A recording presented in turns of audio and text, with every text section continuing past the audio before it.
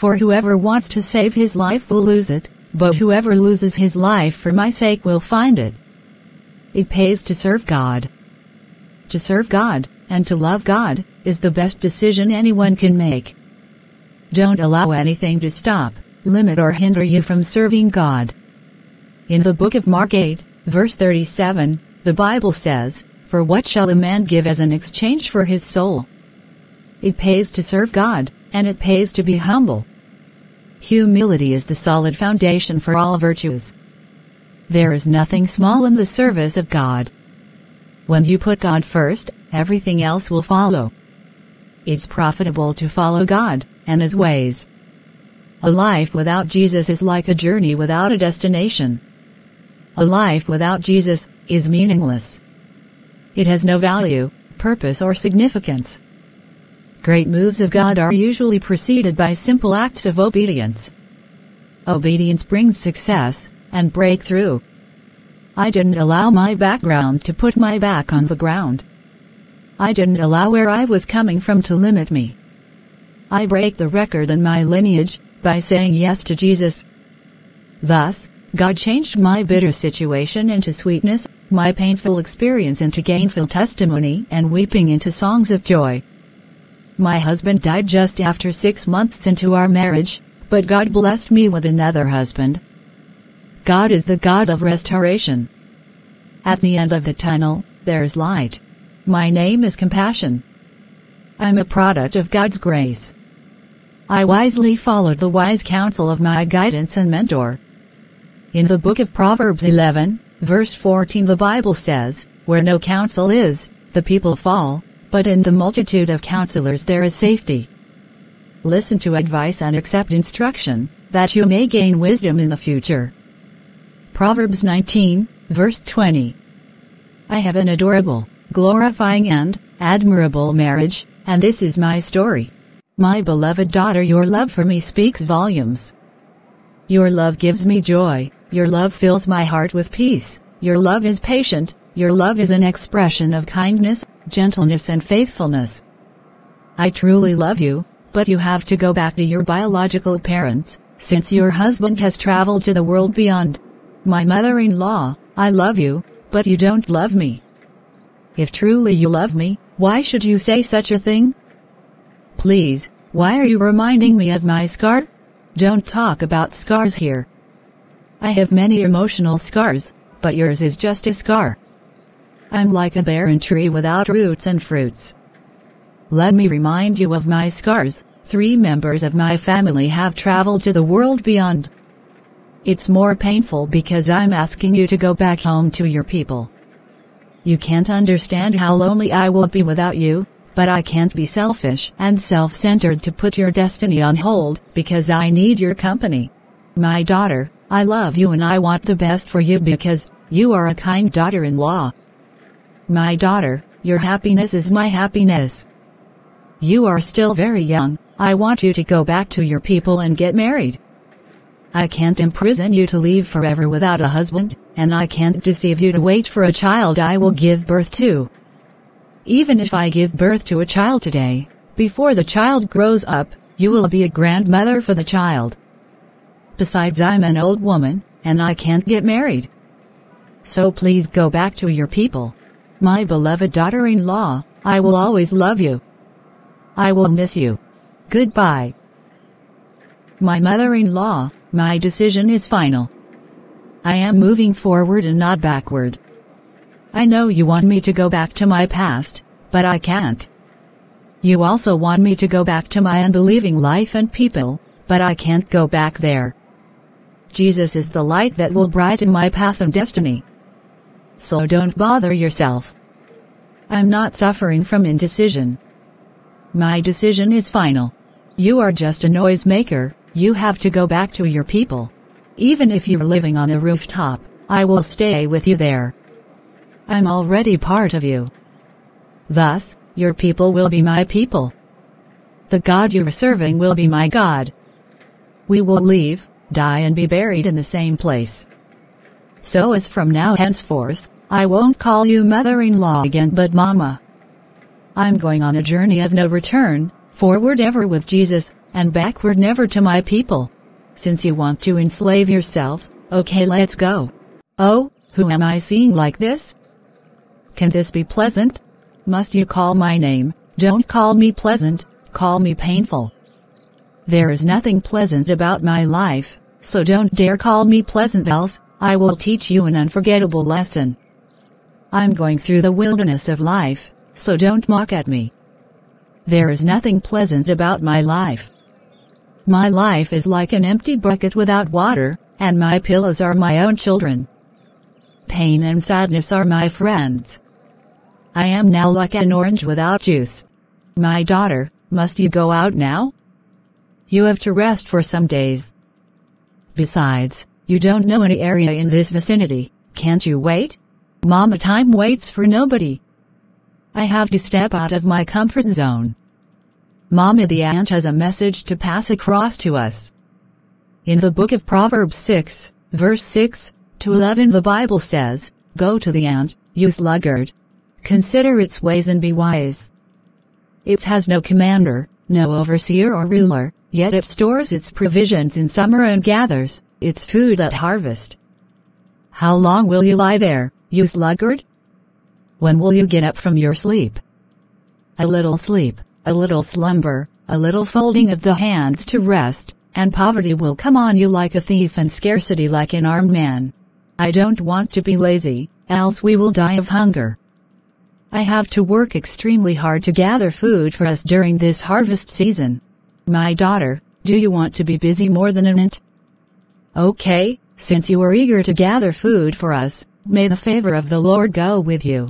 Amen. Good morning, sir. Please can I glean and gather among the sheaves behind the harvesters? Who are you?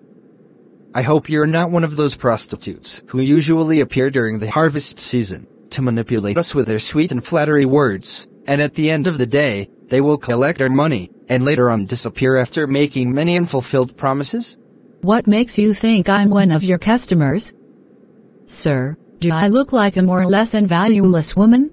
Don't blow your own trumpet. Can a bad person tell you he or she is bad? Let me clear your doubts. My name is Compassion. I am from Utah. My mother-in-law's name is Mama Pleasant. Is that your beautiful lady? Sir, that's an expensive joke. She's not my lady. She is from Utah, the daughter-in-law of Auntie Pleasant. She is very polite. Let me quote her words. Please can I glean and gather among the sheaves behind the harvesters? Sir, there's something special about this lady. She is hardworking, and this immediately reminds me of an ant. She has been working since morning until now, except for a short rest in the shelter. Learn from her, and be hardworking. You're saying she's hardworking because you guys are a bunch of lazy individuals. Sir, I regret telling you how hardworking Compassion is. How can you compare Christmas and Sunday? My daughter, my name is Soundness. You're highly favored by the Lord. Why did you choose to gather grains in my field? The Lord is my guidance. Hallelujah. Please stay here with my servant girls. The Lord is your security and nobody will harm you, in the name of Jesus. Amen. My daughter, you are free to eat and drink with others. Sir, why do you choose to favor me like this? One good turn deserves another. You're treating your mother-in-law like your biological mother. Thus you deserve a special treatment. May the Lord richly reward and bless you, in the name of Jesus. May the Lord be gracious unto you, and may the Lord change your story in the name of Jesus. Amen. Sir, I appreciate your kindness, care, and concern. Goodbye. Oh, look at a smart lady coming. Let me declare my fake love to her, since many ladies like to hear the word, I love you. Princess, good evening. I'm Jackie. Good evening, I'm Compassion. You're charming, and you're fearfully and wonderfully made. Charm is deceptive, and beauty is fleeting. But a woman who fears the Lord is to be praised. Proverbs 31, verse 30. Are you not also fearfully and wonderfully made? Don't bother yourself. I know I am fearfully and wonderfully made. You can't use your sugar-coated words on me. I love you, please. Be the only fish inside my ocean of love. Jesus loves you. Give him your attention. Jesus is my lover, he's the best lover. I don't need the love of Jesus, I need but your love. Since you are pretending to be in love with Jesus, you have missed your luck. You are a village and uncivilized girl. I prefer to be a village girl for Jesus, than to be a player in the dirty game of love. My beloved daughter, in whose field did you gather the grains today? Mama, in Mr. Soundness' field. Soundness is one of our close relatives. Lord, we thank you for provision, favor and for bringing my daughter home safely. Amen. Mama, on my way back home, a stranger declared his fake love to me, saying I love you, not knowing I'm in love with Jesus. My daughter, don't allow any love parasite to deceive you with their sugar-coated tongues.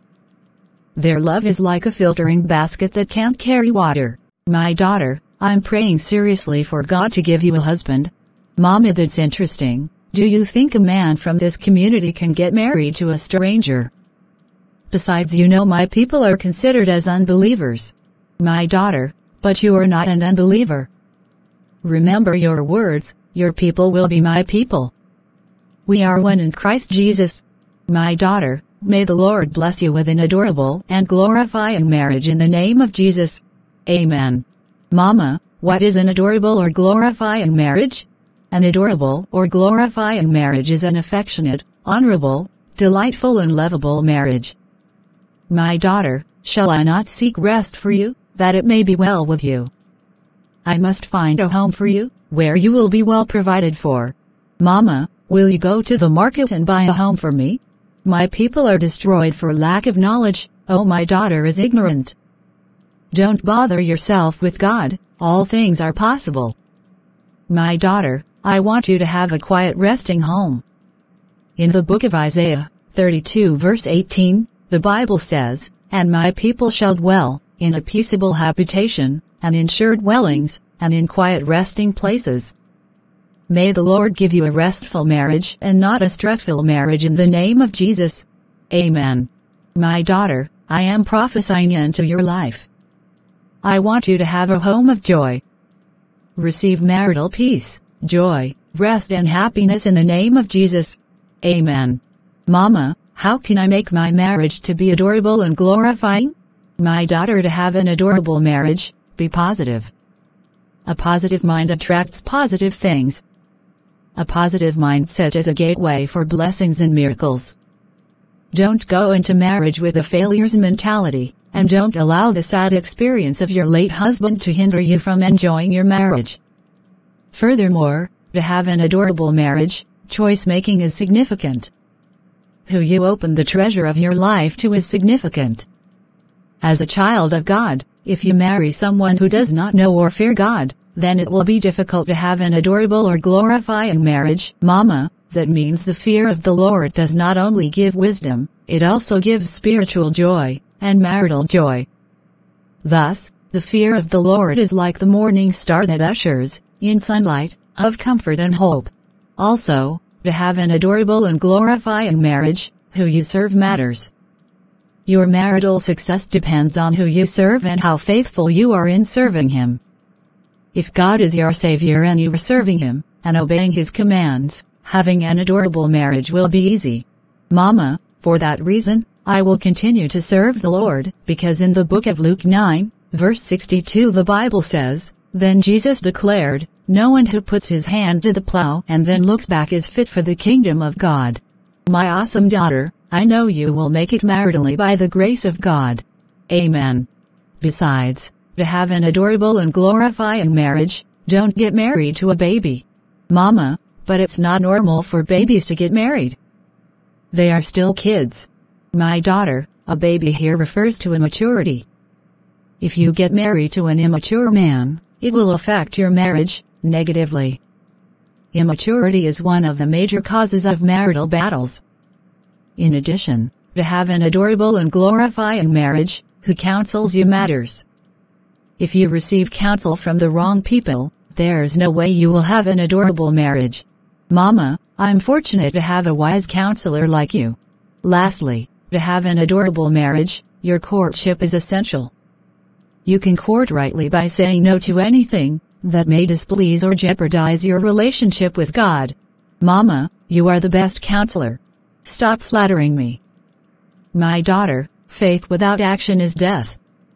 I desire a home for you, and now you have to take action. Mama, am I an actress? I'm not qualified to act. My daughter, pay attention and listen to me carefully. Tonight, soundness will be at the threshing floor. I want you to dress in your best outfit. Perfume yourself and look smart. Listen and take heed to the following instructions. Go down to the threshing floor, but don't let him know you are there. When he lies down, note the place where he is lying. Go there and uncover his feet, that will be the stepping stone. Mama, I'm afraid. He may think otherwise about me. My daughter, follow my leading. Okay, Mama, I will do whatever you say. Who are you and what are you doing here? I am Compassion, your servant. Please cover me with your garment, for protection, since you are my relative. My daughter, may the Lord bless you for coming close to me. You're an example of dignity and respect. You didn't run after young and flashy men. My daughter, I will protect you. But I don't have the upper hand to conclude things for myself. But if I have the opportunity, I will marry. Please, can't you decide for yourself? Or do you want to seek God's guidance and leading? Yes, you know prayer is the key. Besides, there's someone who has a higher authority than me. Just stay positive. Take this parcel and go back home. I will get back to you. My daughter, I have been waiting for you like a student who is waiting for her examination results. How did it go? Mama, the journey of 1,000 miles begins with a step. We're on the journey and may the Lord conclude things for us, in the name of Jesus. Amen. May the Lord give soundness no rest until the matter is settled in the name of Jesus. Amen. Did you miss your way? I'm surprised to see you here today. I hope all is well. Auntie Pleasant wants to sell the piece of land that belongs to our late brother. Are you ready to buy it? Yes, I am ready. But I hope external strings are not attached to the land. If you buy the land, then you have to get married to Compassion, the lady from Utah. I'm interested to buy the land, but I don't want the widow. It means I can go ahead to buy the land and get married to Compassion, as it pleases you. After all, you are a bachelor. Use this opportunity to free yourself from bachelorhood. I am happily married. And I am enjoying my marriage. An adorable or glorifying marriage is not by accident. It comes out of a good choice making, by involving God into your marriage, sufficient preparation for marriage, understanding, commitment, prayers, forgiveness and the determination to make it work. I have the following counsel for all the singles out there. Don't conclude on your situation. God is never too late, He's always on time. When the right time comes, God will give your future partner no peace or rest unless he or she locates you. Also, my beloved sisters and brothers, follow wise counsel. Who speaks into your life and counsels you, matters. Besides, there are many distractors on your journey to marriage. Beware of them and their fake promises. In addition, serve God passionately. Moreover, the past is not your final destination when you trust God. In one season, I am working in the field, but in another season, I am the owner of the field. In one season, I am a widow, but in another season, I am a married woman with a child. In one season, I am begging for crumbs from the harvesters, but in another season, I have more than enough. Hallelujah. May the Lord give you the wisdom to choose wisely in the name of Jesus. Amen. May the Lord bless you with a peaceful and restful marriage in the name of Jesus. Amen. I hope you are going back home with a take-home message from my story. Thanks for listening. Please like, share and subscribe for more.